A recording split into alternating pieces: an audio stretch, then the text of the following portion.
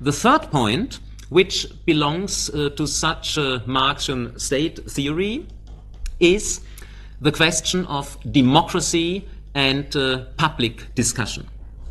Here, very often, we have a debate that leftists criticize the democratic forms of the bourgeois state, demand real democracy, finally real democracy, because democracy in bourgeois state is so limited and the one.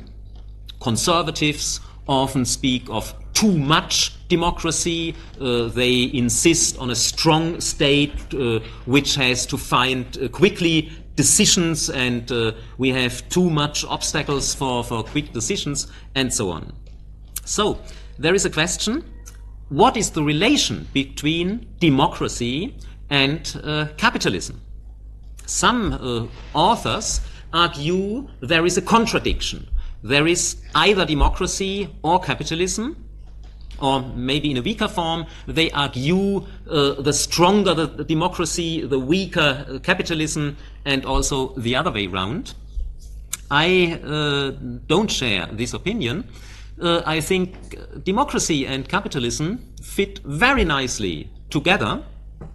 Democracy is exactly the method or the way in which this neutral state, this necessarily neutral state, gets knowledge of such a thing like the capitalist class interests.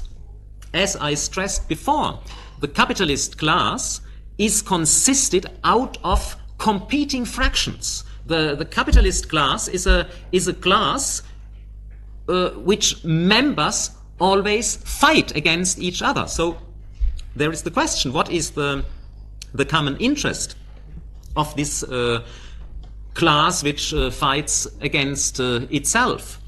It needs mechanisms to find out these interests, mechanisms to create a balance between different interests.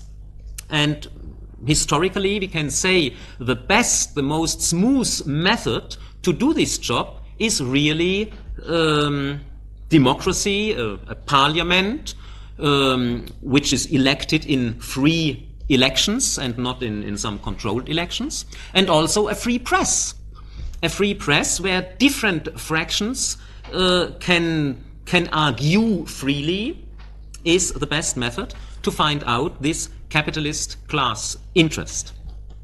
But this is not the whole story of what the state here has to do. In capitalist society, we have subaltern classes. We have the working class, which is economically exploited. Maybe we have splits of some other classes also. And these subaltern classes must, in some respect, agree to their subaltern position. When the subaltern classes don't agree to this position, we have a very fierce social battle. The state has to react with a lot of oppression, and oppression alone has big difficulties to secure the rule, the domination, as we can see in a lot of dictatorial systems, and it is not at all very good for at least for a developed capitalist system. So, in order to use only oppression, the state needs mechanisms, needs processes to include the subaltern classes, to produce a certain consensus with, of the subaltern classes with their own subaltern positions. And again, free press, public sphere, and a democratic system is the very appropriate system to do this. Subaltern classes can articulate their interests, and they can come into this mechanism of balancing certain interests, of course, under the dominance of the capitalist rule. Not because the capitalists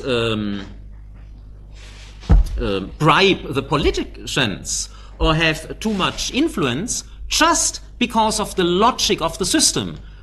The workers, they want to have higher wages. Okay, what is the method to get higher wages? The capitalist companies need higher profits, then they can pay higher wages. Insofar, you can explain to the workers, you also have an interest that our economy is flourishing. And this is very abbreviated, very simplified in my presentation, but this is the logic according to which a lot of economic debate is working.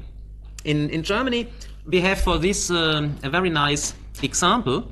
In the 1970s, the German Chancellor Helmut Schmidt, social democratic chancellor, also now well-known, famous, I think also beyond the boundaries of Germany, was attacked by leftists that he, as a social democratic chancellor, provides policies in favor of capital. And he answered with a classical sentence. He said, the profits of today are the investments of tomorrow and the working places of the day after tomorrow. The sentence is not totally correct. He should say the profits of today may perhaps lead to investments tomorrow, and they will eventually lead to more employment chances in the day after tomorrow.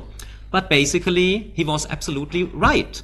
In a capitalist economy, profit is the center of the working of the economy. When there is too less profit, then this economic machine is not working, and this has damaging consequences also for the rest of the society. So when you are not against capitalism, that you don't see your task in fighting against capitalism, then no matter what you prefer personally, you have to support profits.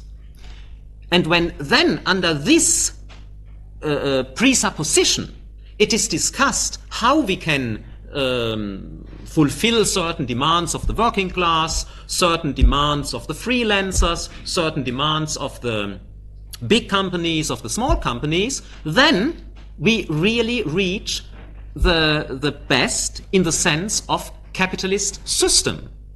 Not because someone is bribed or has too much influence, just because democracy and the discussions in the public sphere already presuppose the capitalist system as something which is taken for granted. And in this way, democracy and the public sphere is not against capitalism. It is really the most smooth way to fulfill the political tasks in a capitalist system.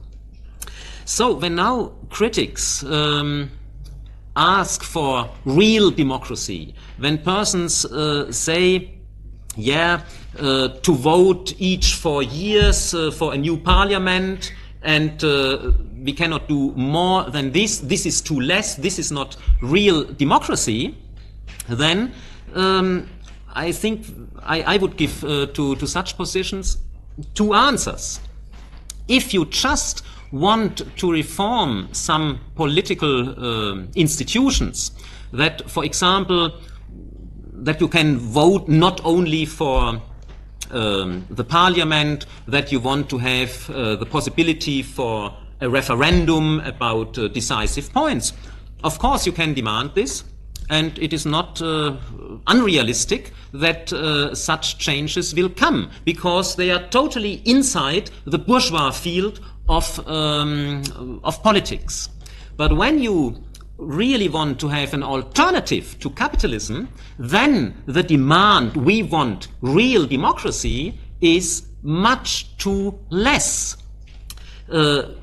By some persons, this real democracy is just a kind of code name for another society. But when you want really to have another society, you must also demand this, and you must attack and criticize the existing capitalist society.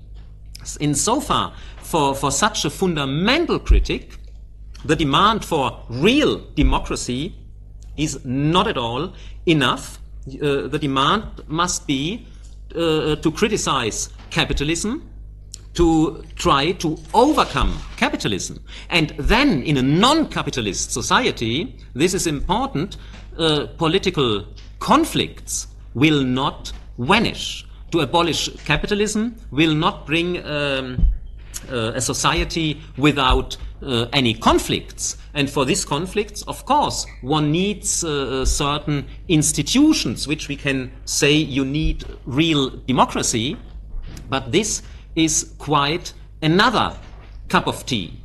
To talk about political institutions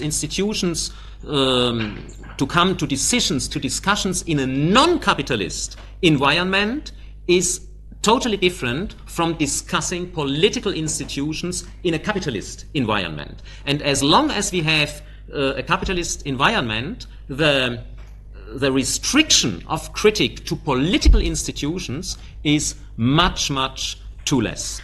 And insofar, I think when we have in mind this political conclusion, then also the maybe abstract considerations and theoretization of state theory becomes very practical, very politically important, and not only a kind of discussion for the academic sphere, but also a discussion for militants, for activists.